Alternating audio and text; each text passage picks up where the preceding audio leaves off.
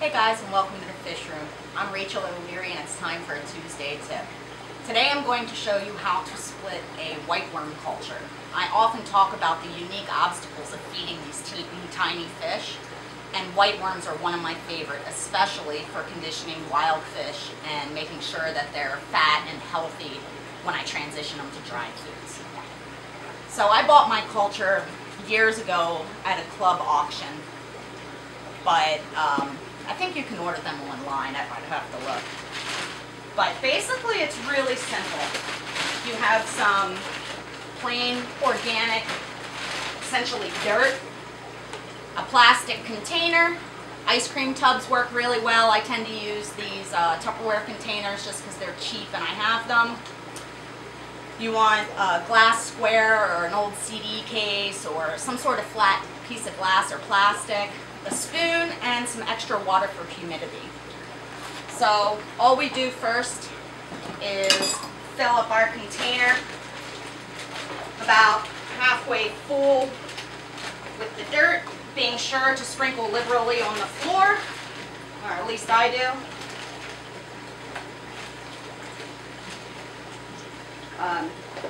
I prefer whiteworms to microworms just because I tend to forget about microworm cultures, and if any of you have kept them, you'll know that if you do that, it smells like rotten death, and then you discover this disgusting hard culture that, I mean, it's the worst smell ever. So after doing that many times from traveling and forgetting about them, I decided to switch to whiteworms because they have very little odor. The worms are good for a wide range of species, from tiny to mid-sized. The worms get about 1.25 inches at the biggest size. They're easy to feed and inexpensive to culture. Alright, so what I did here is I filled it about half full.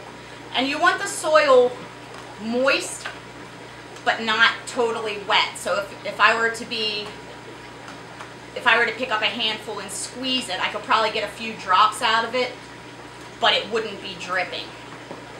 I think one of the biggest mistakes people make with their whiteworm cultures is not keeping the soil moist enough. You don't want it to be mud, but you definitely do not want it to be dry. I'm just breaking up any lumps and spreading the moisture around through the culture as thoroughly as possible. You want to keep a spoon in your fish room for your culture, as if the soil starts to compact, you want to be able to sort of aerate it and loosen it up a little bit. Alright, so there we have our dirt. I'm done with you.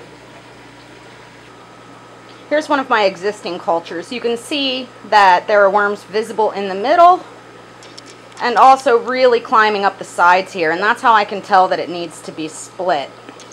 And all I do for that is to take a few spoonfuls of the worms, generally from the sides, and add them to the new culture. And then I'm going to take my lid, and I have already started, but I just poke little holes all around the edge so that there can be some air circulation in there so that when you feed the culture, it doesn't mold. If it molds, you can just scoop the mold off. Then I take a pinch of flake.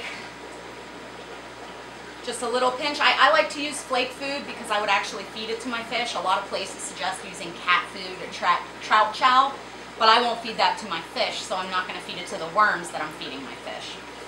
So I just put a small amount on there because I only moved a couple spoonfuls of worms. Push that on there, press it down, and the purpose of that is the food adheres to the glass, and then when you lift the glass off, the worms are stuck to that, and it makes it easier to feed them. Put my lid on, and then I place it somewhere cool and dark.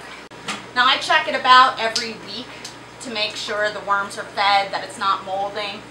Another thing is that these should be kept pretty cool, so I tend to keep them on the floor in my fish room because it's warm in here. But you could easily, keep them in a basement, somewhere cool and dark. If they get too warm, they tend to die. And again, they don't get a particular odor, but it defeats the purpose, and then you don't have them to feed. And I have to reset a culture every several months. Generally, I keep 2 or 3 going at a time of various sizes. It takes about a month for the worm culture to really explode until you can feed tanks like I do. And it's just that easy. Thanks for watching. Make sure you stop by my Facebook page as well as my website, MsJinx.com.